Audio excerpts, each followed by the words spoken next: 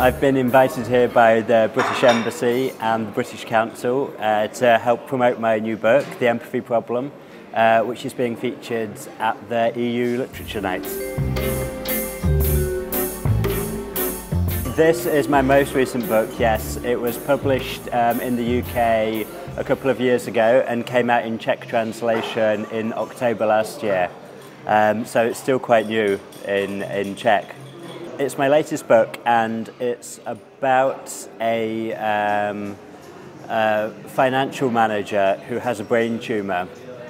And he discovers at the beginning of the book that he has a brain tumour and he has only a few months left to live. And it's about how the tumour changes his personality and changes his life.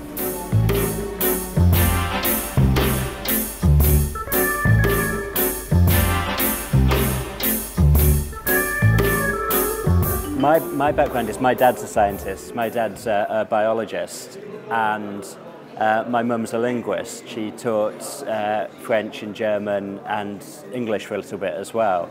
So I've sort of always had these two interests, that I've got quite a strong interest in science that definitely came from my dad, and he was always, there's certain ways in which he's a bit of an Alex Woods character himself. He's very, very obsessively interested in what he does, which I think is a really great quality. And then from my mum I got my sort of love of language and English and reading in particular as well. My mum's always been a huge reader, and she really sort of got us, all of me and my siblings, interested in reading at a very young age. So at school and right through sort of my education, I was really interested in writing and reading and science, and that all came together in this first book.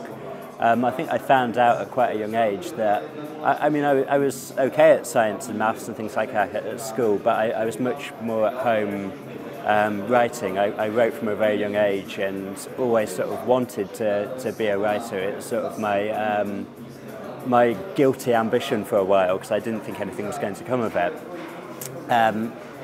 So yeah, it's interesting because I guess it was my parents, but those are the influences that went into the first book in particular, but my subsequent books as well, that I think I've got a sort of amateurish interest in science, in that I find the ideas fascinating more than actually the technical side of science. And yeah, the love of writing has just, it's always been there from a very, very young age.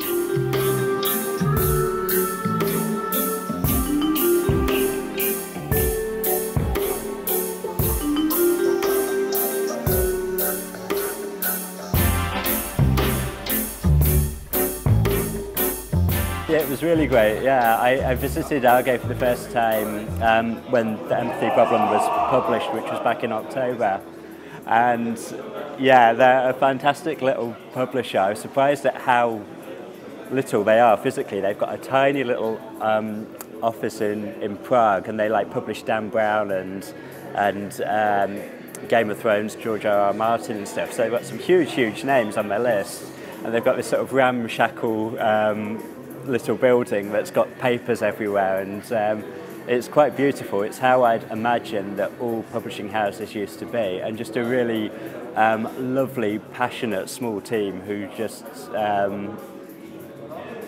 love books. I think that's the great thing about publishing wherever you go in the UK. I've never met a publisher who isn't just obsessed with books, and that's why everyone does it, really. So it's nice being part of that community, and it's been the same in the Czech Republic. Everyone's just so enthusiastic and lovely to work with.